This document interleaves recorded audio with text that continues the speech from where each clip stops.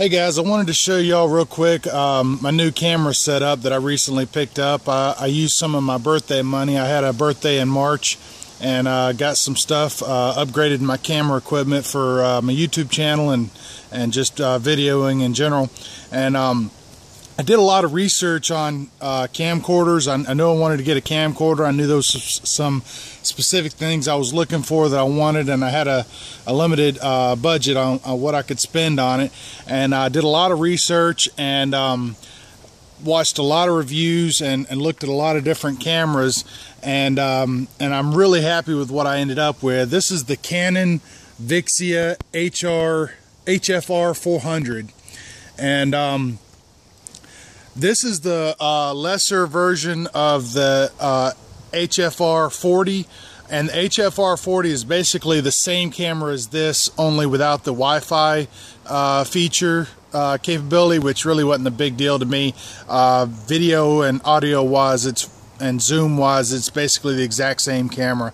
But this is a really nice camera. There's tons of reviews on it, and everything I saw on it was positive, and it was voted like best camera for 2013 under 300 bucks. It retails for around 300 bucks, I think, something like that, but or the 40 does actually. Anyway, this thing has some really awesome features. Has a nice touch screen. It has a stabilization thing that keeps your video real stable. It has a 53 power advanced zoom. Some of it's what do they say? It's the last part of the zoom is like digital. The first part is optical zoom. That's what I'm trying to think of. Another feature that I was really looking for is it has a audio in and audio out port, so I can hook up an external mic and also headphones to be able to listen to my audio and get better audio quality. So anyway, this camera so far, I'm really loving it. I didn't buy it brand new. I shopped around, checked out the used market, and ended up finding this on eBay. And you can pick these up all day long on eBay for right around $200 right now, in the box and everything, you know, lightly used. I actually got a really good deal on this one. I got it for $165 shipped, and it came with an 8 gig SD card, the charger. It also came with this very nice low pro camera case, which is really way bigger than I need for this camera, but in the future it'll allow me to have room for things like a GoPro, which I hope to pick up in the future as well.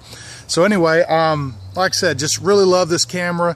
For 165 bucks, it is outstanding. Of course, it's high definition 1080p, and it's got a lot of really great features. I'm not really going to get into them, but basically, if you want to take my word for it and you're looking for a camera like this, you know, for under 200 bucks used, I highly recommend this one. Like I said, I did a ton of research, and I really think this is really one of your best options for the money as of right now.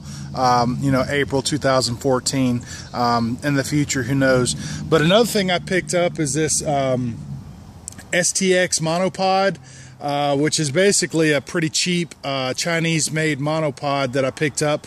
But one of the main features I was looking for with this was it has a articulating head right here, so I can mount my camera up here and, you know, orient the camera pointing back at me and walk around holding this monopod. And of course this extends out, but basically when I'm hiking or something, I can hold the camera out at a distance shooting back at myself. And this was really cheap. It was like 40 bucks. I picked it up locally at a camera shop here in town, and they make ones that are much nicer than this. I believe they sell this on Amazon. You probably can find it, this particular one, but I mean, it's nothing to write home about, but it'll get the job done. And I didn't want to spend 60 or 70 bucks on a real nice high-end one, and it does the basic things that I wanted it to do. Now, one thing I was disappointed about with this when I bought it is it has this quick detach portion right here. You unscrew this screw right here. This round part comes out, and you can put it on your camera and you can quick detach it. Well, when I first got it and put it on, this thing was just wobbling like terribly. You could mount it on, tighten this all the way down, and your cam would just sit there and flop. I mean, it was completely non-usable for what its intended purpose was. So basically what I did is I took this thing and JB welded it in, put some Loctite on this screw, and called it done. It ain't moving now. And you know, I sacrificed my quick detach feature, but who cares? I can just screw it directly to the head, no big deal. And I'd rather have a steady mounting platform. So anyway, just wanted to show you all this stuff. Really excited about it. I'm loving this camera. Was a bit of a learning curve in the beginning. I took this on a recent hike that we did to Pine Mountain. Watch for upcoming videos on that. But when I started filming with it, I had it set on the highest resolution, highest performance or whatever, and I only got 10 minutes of video out of an 8 gig card, which really bummed me out. I didn't realize I had done that. I can actually get like 21 minutes at full 1080p on an 8 gig card, or I could have got like an hour and 20 minutes if I'd have done the lowest setting, which wouldn't have been high resolution. But anyway, live and learn. I am planning on getting some more SD cards, so I have much better video time on it. The battery looks like it'll do about an hour and a half is what the meter says. So anyway, highly recommend this camera, and like I said, for the money, I think it's a great deal.